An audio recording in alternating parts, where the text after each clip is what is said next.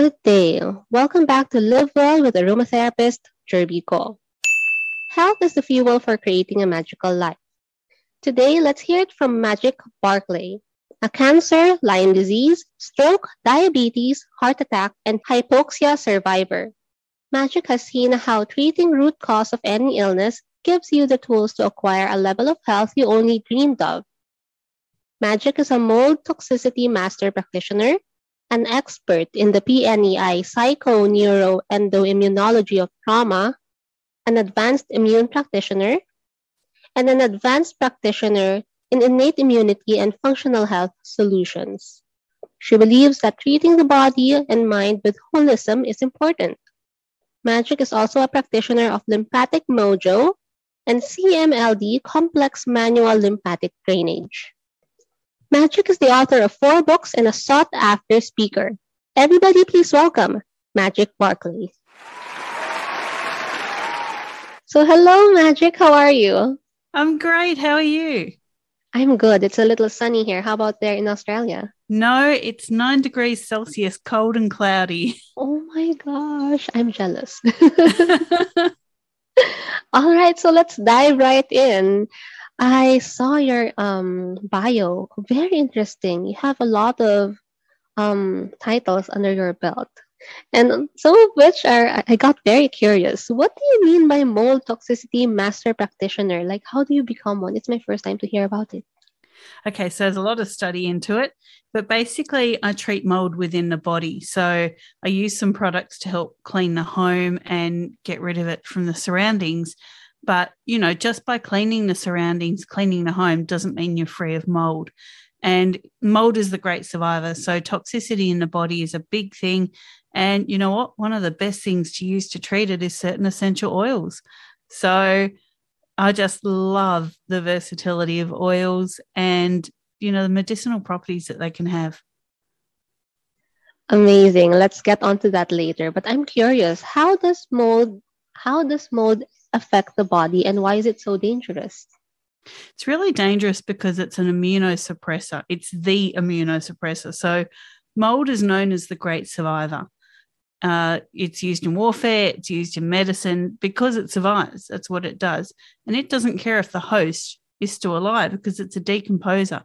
So it's decomposing you to the point where if you died from the toxicity of it, it just moves on to the next thing.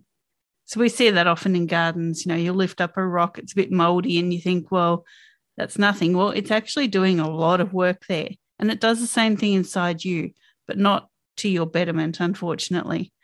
So basically you can inhale it, you can ingest it. Most commonly it's inhaled from spores in the home or the surroundings, the workplace, whatever. And once it does that, it shuts down your immune capabilities, completely cloaks them, and it pulls the strings. So it creates limbic or emotional reactions to things. It creates internal reactions with the other systems of the body to certain situations, to certain foods, thoughts, anything, temperatures. It just has its own world. And once it's in you, you are its world. So it's really important to get it back into a latent state, get it out of the body and make sure it knows that you're in charge, you're in control, and that it's not, because if you don't, it could be a death sentence. Is it the same as the mold that's being cultivated in making cheese? Similar. So there's 37 types of mold. They're not all bad. The most common one that we know in our homes is black mold. You know it because you see it, but there's also white molds, pink molds, lots of different molds. Like I said, they're not all bad, but it's the bad ones that you really do have to watch. We've been fairly intelligent, I guess, as humans to be able to use mold to do things like make cheese. But to what extent is that healthy for us? I'm not saying cheese isn't a healthy option. For some people, it's not. For some people, it may be. But, you have to understand how mold works and that it doesn't just stop doing one job because you said it should just make cheese. So, it really depends on the type of mold. That is true, and I've read that some molds can be very fatal. Yeah, especially black mold. So, yeah, in humid climates, even here where I am in Australia, it's not humid, it's a temperate zone.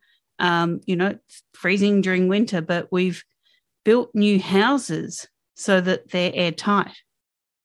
Well, that's not what you should be doing. So you've got heaters or air conditioners or something going. You're creating condensation. You're creating different areas where mold loves to breed. We have bathrooms. Well, guess what? Mold loves bathrooms because it's nice and warm and sticky and, same as inside your body, it loves that. So we really need to look at how we're living, making sure that we have airflow, even in the dead of winter, that you have a couple of windows slightly ajar so that you've got some airflow coming through. And, that you're making sure that areas that are breeding grounds like kitchens, bathrooms, air conditioning units, heating units, that they're clean, because if you don't, you're the next unit that the mold's going to like. Magic, could you please share with our audience what's the best way to get rid of these molds, to clean or maintain? I use products that are designed here in Australia from a company called San Air. They have all the literature, documentation, testing, everything, data behind their products. I use those and I prescribe those to my clients.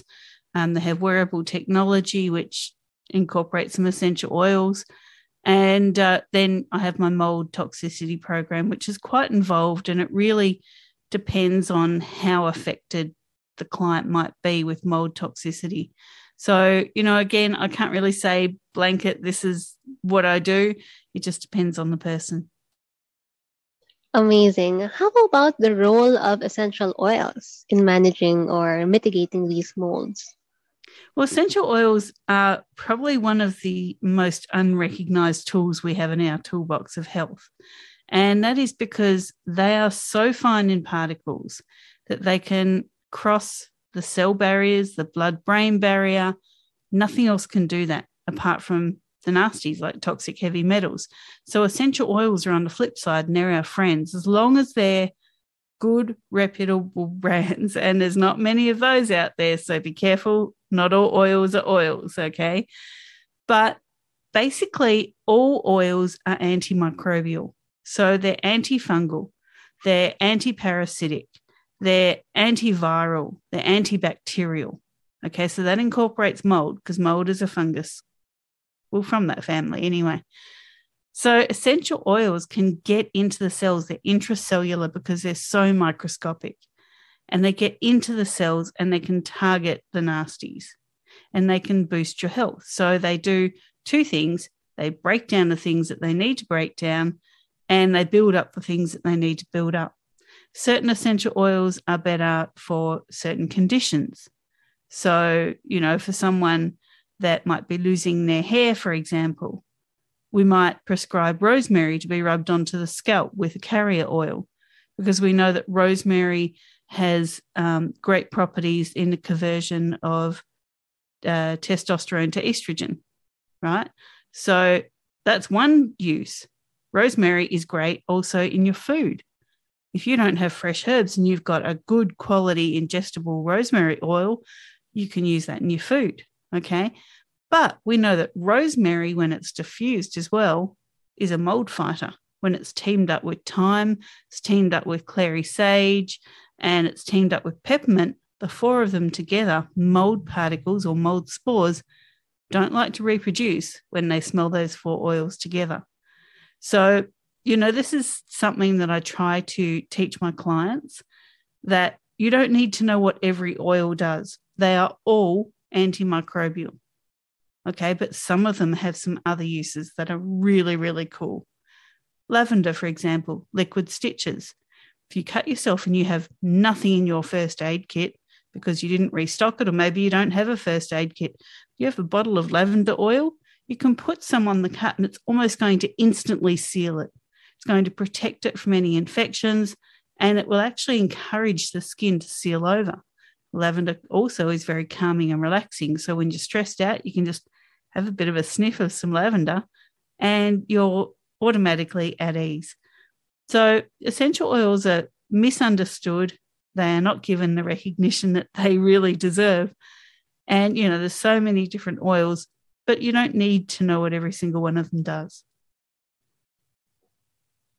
I was actually waiting for you to mention thyme. I'm happy that you did.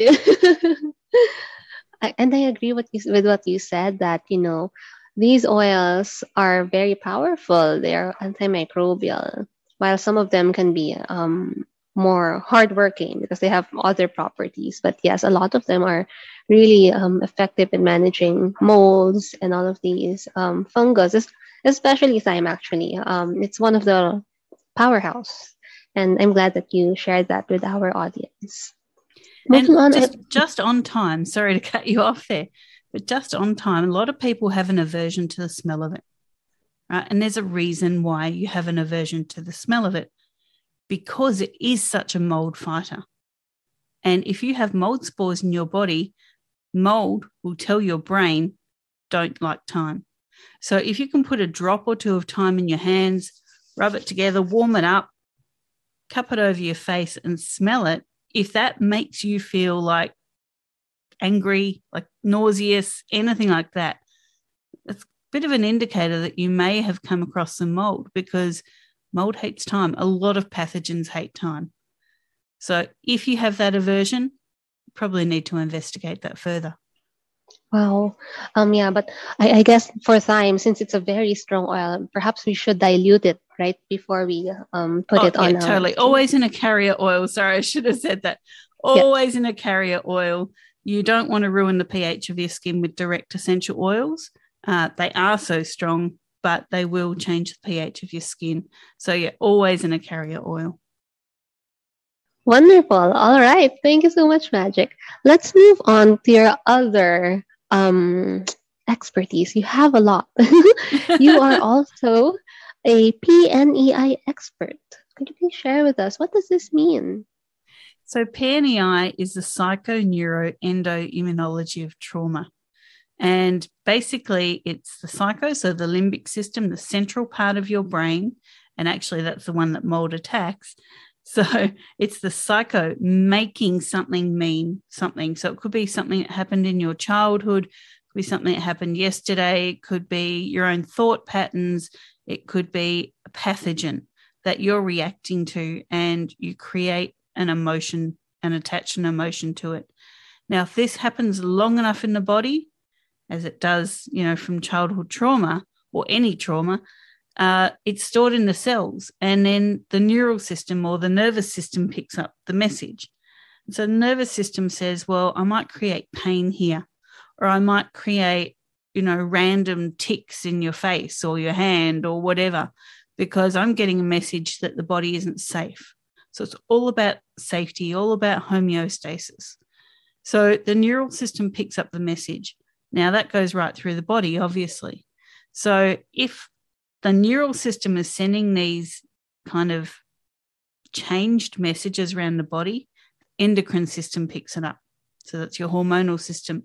You'll have, fluctuations in estrogen, testosterone, progesterone, the whole thing, thyroid hormones.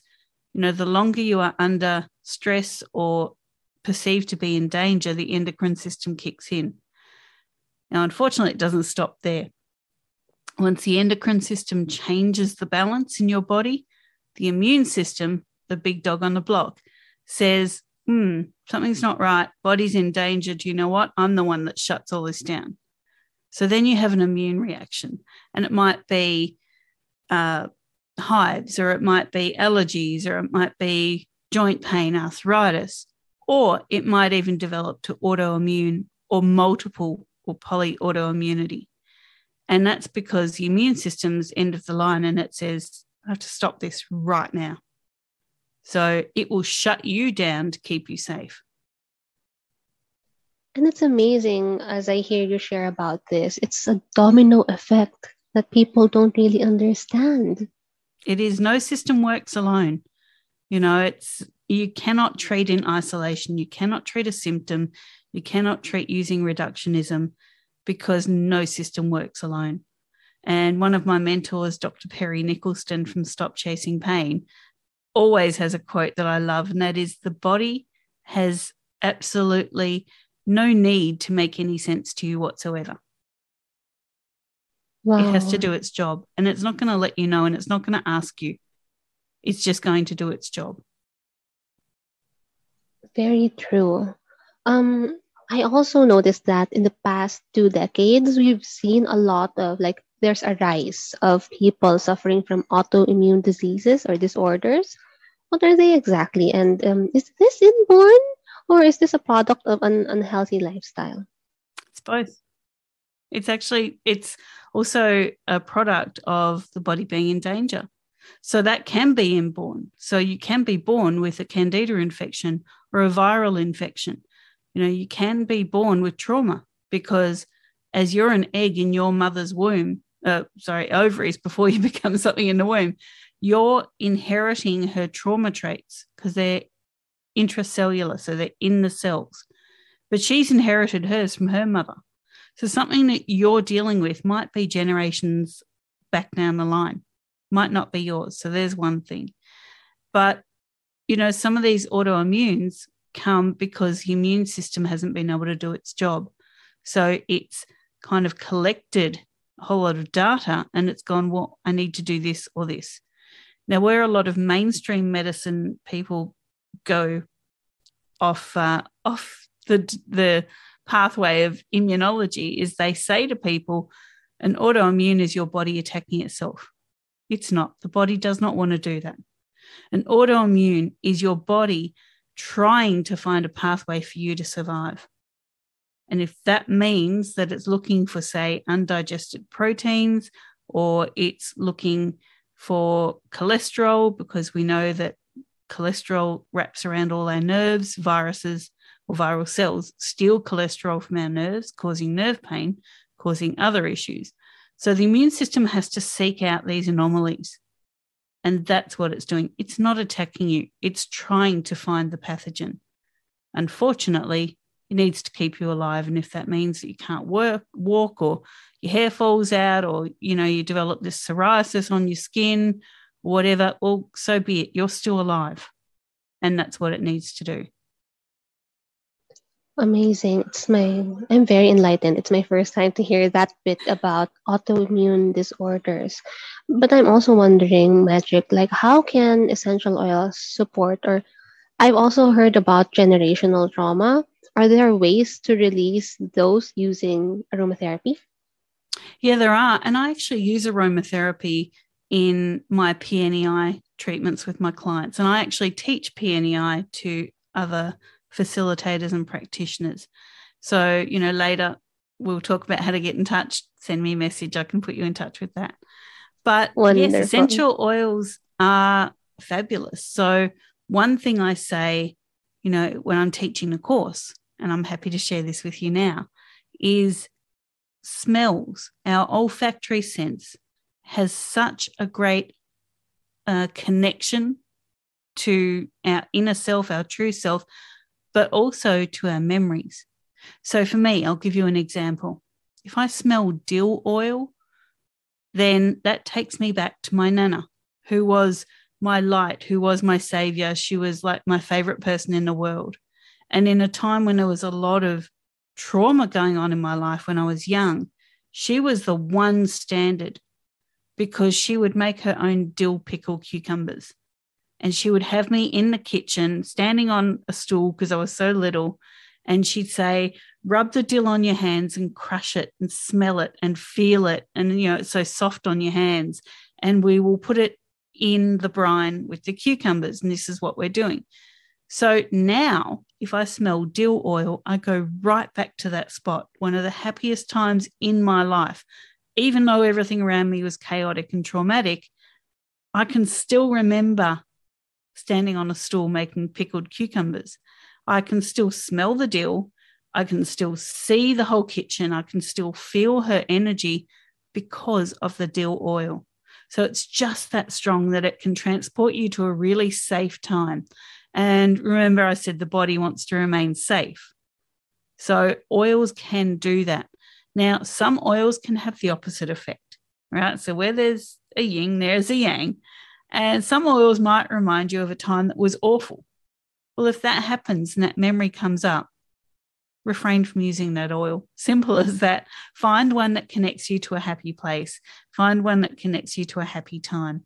You know, it might be a little bit of jasmine, reminds you of springtime in the air when the jasmine's, you know, creeping up the fence and in bloom. Then do that. You know, it might be gardenia, it might be vanilla, or, you know, whatever it is. Find some oils that work for you that transport you back to a happy, safe time. Oh my gosh, I love your story with your Nana. That's really wonderful. And everything that you said, because there has been hearsay in aromatherapy groups that, you know, if you don't like the oil, it's something that your body needs, which I feel is very counterintuitive. What do you think? Yeah, I think that is counterintuitive. Well said. If you don't like the oil, it's telling you something. Like I said, with the thyme oil, a lot of people don't like it. Why? Because it's telling you something. It's not what your body needs. You do not create more trauma by inflicting an oil on yourself that makes you unhappy, because that is going to cause a problem. So I'm very much of the opinion, use oils that make you happy, use oils that, you know, lift you up, that feed your soul, that transport you to a really good, clear place. Okay, so let's go back quickly to immune system. How do we treat our immune system, and what are the things that we should avoid? Well, you should avoid any inflammation. That's the first thing. But it really depends on which type of immune system you are. So there's several types of immune system. You know, when I take people on an intake, client intake, I'll find out which one they are. So there's no blanket treatment for an immune system. But the things that you do need to avoid, everybody, every single human being should be avoiding dairy. Dairy is the highest allergen causing or triggering food. Okay, it has a protein casein that the body cannot break down.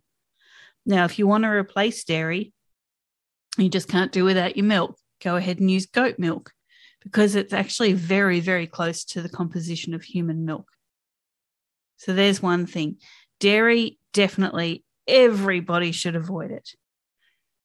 The next thing, you know, we hear a lot about gluten. Gluten's evil, gluten's this, gluten's that. Well, gluten's a protein, just like casein, and it's not easily broken down. It's not really the bad guy, though.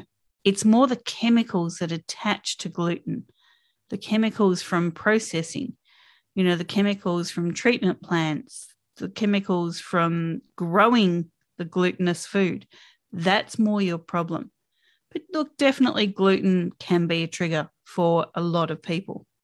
So they're just two things that cause inflammation. But your thoughts cause inflammation. Saying, I don't like myself, I'm this, I'm that. You're causing or triggering inflammation. So look more inwards rather than blaming things outwards. Look more inwards. And like I said, it really depends on the immune type that you seem to be stuck in, or, you know, that you present as to what you should avoid or what you should do more of. So it's kind of a little bit hard to delve into that one here with your listeners today.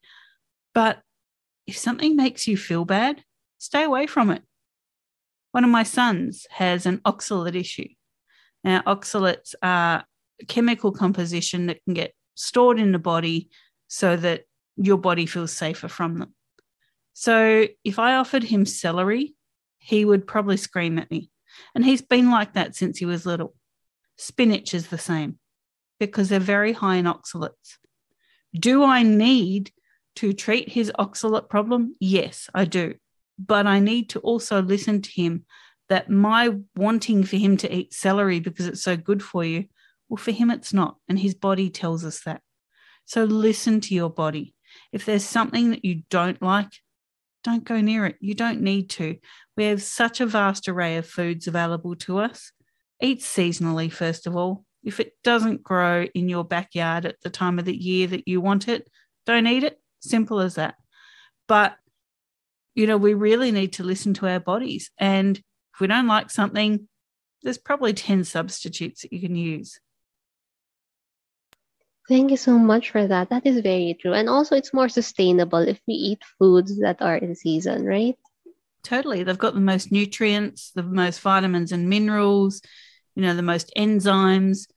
If they're hothouse, they're not the same. They don't have the same properties for our health. Mhm. Magic. I was also reading on this book about inflammation because I remembered you just mentioned that the jabs that we're experiencing with our immune system are actually forms of inflammation. And I'm onto this book. I'm not so sure if you're familiar with it. This is by Christine Herbert.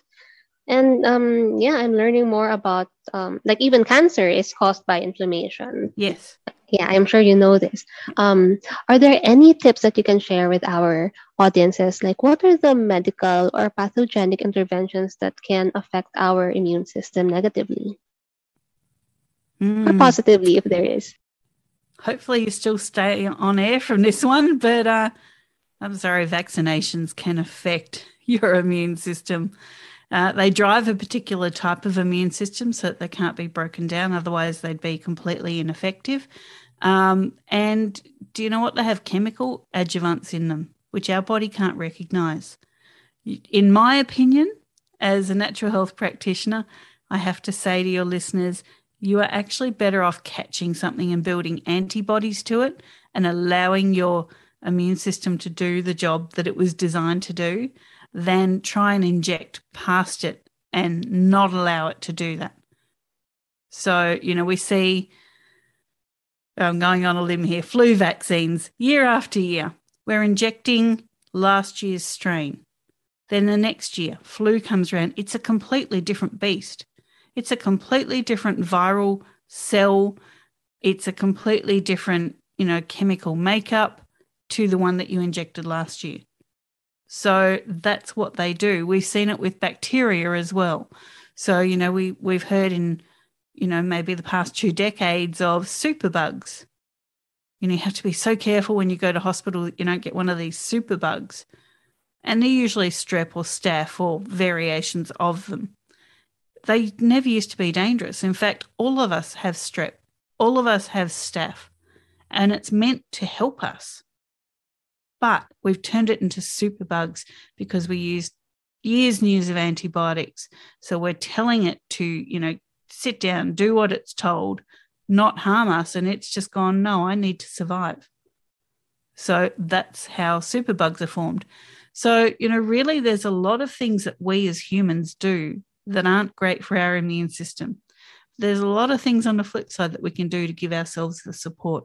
One of those is, eating in season, drinking structured water, so not plain tap water, make sure it's filtered through minerals, and using essential oils, because guess what's going to knock all of these viral particles out, bacterial particles, fungal particles? Your essential oils will. Wonderful. Good point that you made there. So does it mean, Magic, that you are not vaccinated right now? I had my childhood vaccinations. I had vaccinations till I learnt what they actually did. I haven't had any since then. No. Oh my gosh! Also for COVID. Yeah. Wonderful. And I've had what people are calling COVID. And all I have to say to your listeners is that was the best 2 weeks of my life. I got to actually lie on the couch and watch Netflix and eat grapes for 2 weeks. So, I don't normally, I'm an A-type personality. I do not normally take time off. I do not normally sit down and watch things on Netflix for, say, more than an hour. I might watch one thing and then, I've got to answer my pants. I've got to keep moving, do something else. Well, I spent 2 weeks sleeping on the couch, getting up only to go to the toilet, getting my kids to bring me a couple of grapes because I couldn't eat much, and drinking my water and watching Netflix. And I survived. And I have natural antibodies now. And that for me is a lot better than if I'd injected my body with something. Wow, your COVID experience is like a timeout for your hectic lifestyle. It was so much a timeout. It was like, you're on the penalty box of the couch and you stay there. And I did. And then I was fine. That is so good to hear. Here in the Philippines, we are required by the government to take the vaccine. So I had my COVID vaccine and the booster. Now, I like the point that you mentioned because I also had COVID earlier this year. And I like the point that you mentioned that we can't really have ourselves subject to the booster yearly because it doesn't really make sense. And I believe you. Right now, the government is suggesting for us to have our second booster. And I've been thinking, do I really need it? And like all the points would lead me to say that I really don't because I've already had my first series of shots, my first booster, and I've had my COVID. So I'm thinking, don't I have the antibodies for it already? Right? And I Well, think that, you should have, technically, you should have the antibodies for it. and then I like what you said that, if we're going to be subjecting ourselves to these shots yearly, then the viruses or these pathogens would just evolve into super versions of themselves. And I think that would be more dangerous, right? There's no, like, if that happens, um, we are just trying to catch up with their evolution. And do we really want that, right? So look, there's a number of points here, and I don't want your listeners to think I'm going against what their government is telling them or anything, but there's a few things you have to ask yourself. Okay, first of all, is if these vaccinations work, why are the people that make them, and why are the governing bodies such as the CDC, FDA, TGA, whoever your governing body is, why are they saying that after 4 months your immunity wanes and it's as if you are not vaccinated? So there's one thing. Why? Second of all, if you're getting these vaccines but you can still catch COVID, you can still spread COVID, what is the point of having them? Right? Because they're not doing anything. I've heard people say, oh, no, but I'm glad I got my jabs because, I didn't die. Well, I didn't die. And a whole lot of my friends that got it didn't die. In fact, I don't know anyone of my unvaccinated friends that has died or been seriously harmed by COVID for not getting a vaccine. But I have a long list of friends that are either no longer with us because they passed away from the vaccine, not from COVID, from the vaccine, or they've been injured from the vaccine. And there's a lot of people out there now that have been mandated to get these things that are getting angry. And I understand why they're angry, because it doesn't stop you getting it, doesn't stop you giving it. So what's the point? Exactly. Yeah, good point. You know what? I have a friend who's had his complete dose, the first two shots, and still had COVID. And so he thought, because here in Manila, we are given the freedom to choose, I think, from 6 brands of vaccines. We have a lot of choices here. So I think he chose the earlier ones, which is from a country that, maybe not from the US. So he was thinking, oh, maybe I should get a US branded vaccine. And so he did. After the first 2 shots, he got another set of 2 shots, and still he had COVID. And just a few weeks ago, he told me, I'm having COVID again. It's my third time. And that is Right. true. And Right. I got it once. Yeah. Right? And I Me too haven't stopped once. living my life. I'm still out going to shopping centres and, going where I need to go. And I've caught it once. And, Yeah. Apart from a moment in time where I think there was probably an hour during that 2 weeks that I was actually scared. That's because my blood pressure shot up. So what I actually did was I raised my legs higher than my heart, and I used some essential oils and had the diffuser next to me and had some essential oils in my water, and I brought my blood pressure down. That was 1 hour in 2 weeks. Did I think I was going to die or I needed to go to hospital? No, because I knew what to do for myself. Okay. But it was 2 weeks of complete rest. I think the last time I had that, I might have been a baby sleeping in my crib. So, you know what? I've had it once. That is true. And I'm curious, Magic, what is the oil that you use to manage your blood pressure? Grapefruit for me. I love grapefruit for my blood pressure. I used to have very high blood pressure all the time. I got very much addicted to grapefruit. Here it is, right next to Oh. me. And yeah, so that brings my blood pressure down, and I just love it. Wonderful. All right. So could you please share with us, like, what do you mean, what is a pathogen and how do they work all within our bodies? So a pathogen is a virus, a bacteria, or a fungus.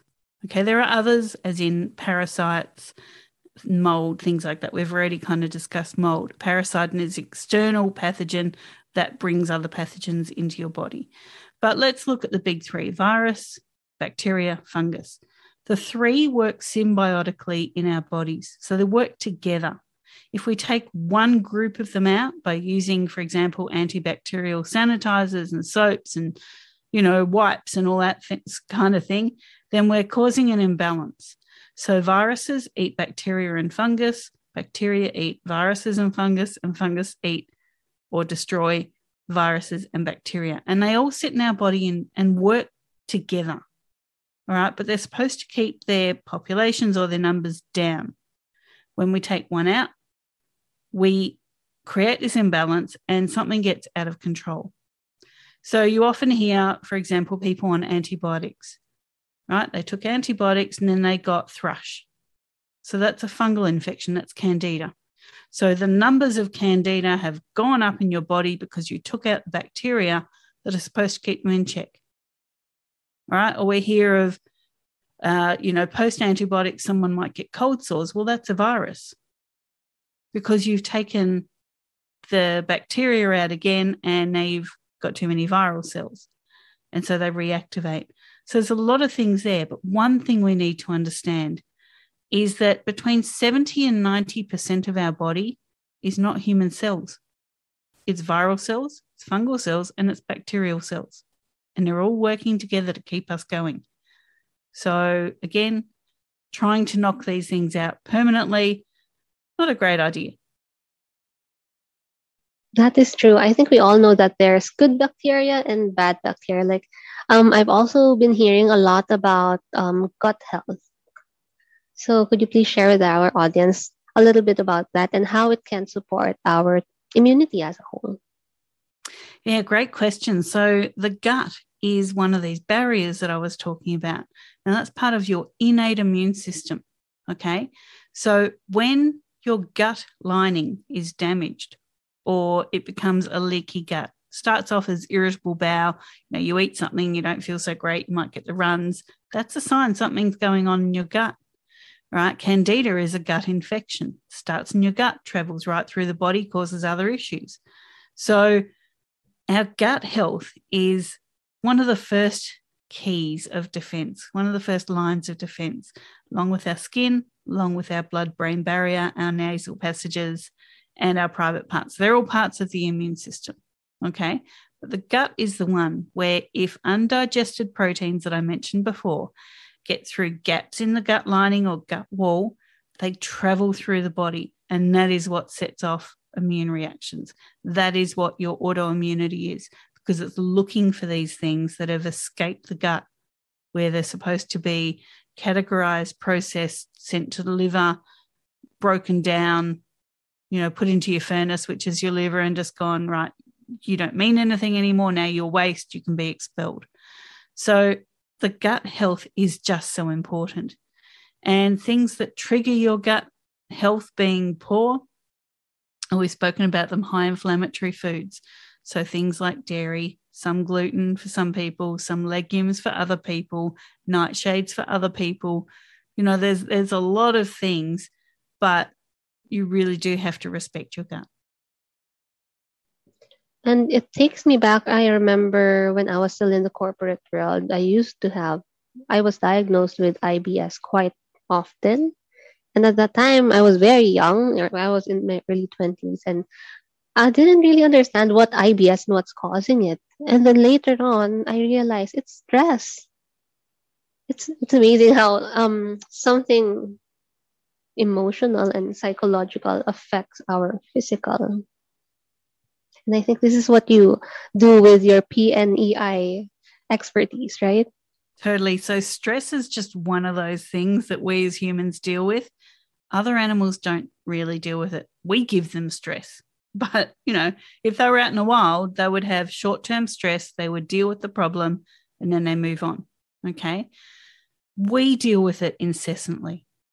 And so what it does is it involves your adrenal glands, and there's a number of pathways there, but the big one is cortisol. Okay, so when you become high in cortisol, it changes the endocrine composition in your body. So it's on that PNEI scale. But cortisol is not just a hormone, it's also a sugar. So you can test your blood and be high in blood sugars, but it might not be glucose or glycogen that's the problem. It could be cortisol. So this is why we see a lot of people under stress get, like a fat midriff belly kind of thing. I have it. I'm a cortisol junkie. I have to say it. I've been dealing with high cortisol for so long that my waist, I'll be lucky if I can wear a pair of jeans for a while, working on it. But being exposed to high cortisol for so long triggers things. So your irritable bowel, when you're under stress from being in corporate, that was cortisol like waving through your body, like a big surf tide going through, just one roll after another roll after another. And it sets off a whole lot of things because cortisol is the most inflammatory hormone we have in our body. So it causes that inflammation, it causes that gut damage. And that's what your irritable bowel is. It's your body going, hey, I'm not happy. You're not happy. You might not want to listen, so I'm going to let you know. And this is how I'm going to tell you. Wow. Let's talk about the lymphatic system, because I know this has been popping up more often because of COVID. And could you please share with us why is the lymphatic system so important? So your lymphatic system is your waste removal system. Okay.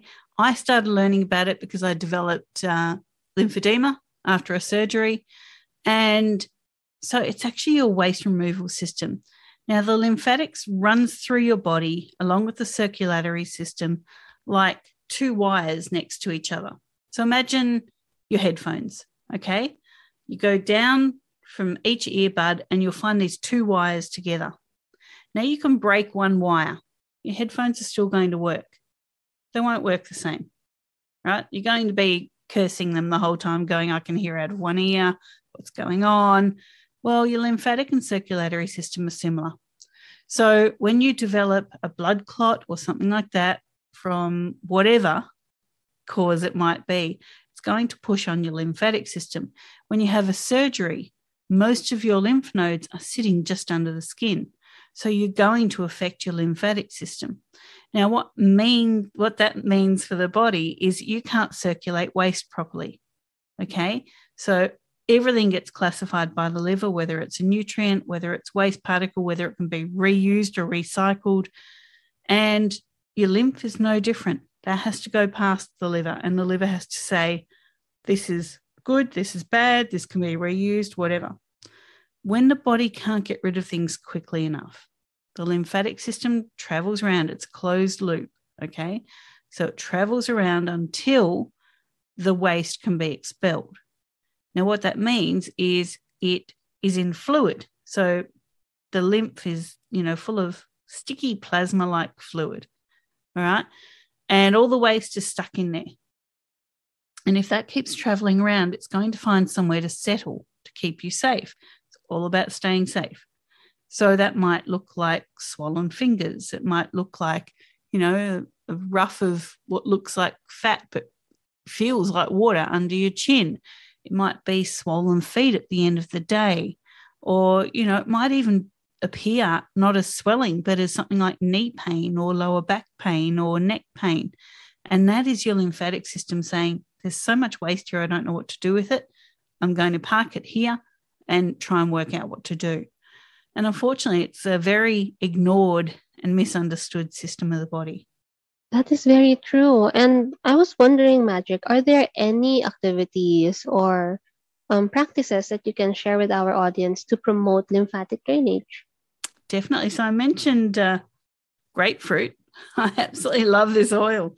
So grapefruit and ginger oil are great for helping the lymphatics drain, but there's a certain process, there's a certain pattern that you have to do to drain the body correctly. So anyone that does complex manual decongestive therapy, or anyone that has studied under Dr. Perry Nicholson, who I mentioned before, and does Lymphatic Mojo, can teach you how to do this drainage properly. And there's a big difference between lymphatic drainage and lymphatic massage. Okay, so lymphatic drainage is what you need. As I said, there's a certain sequence that you need to do. These oils are great in a carrier oil because they get straight into the skin and they talk to the lymph and they hurry it along and they say, listen, you need to move this waste now. So, it's a fantastic treatment and anyone can do it, and it's a lot of fun too. Well, all I can think of is dry brushing. Where does that fall? Dry brushing is great. Again, needs to be done in a certain sequence, but dry brushing for some people could be a stress. So, if it hurts, it's probably not going to be that great for you.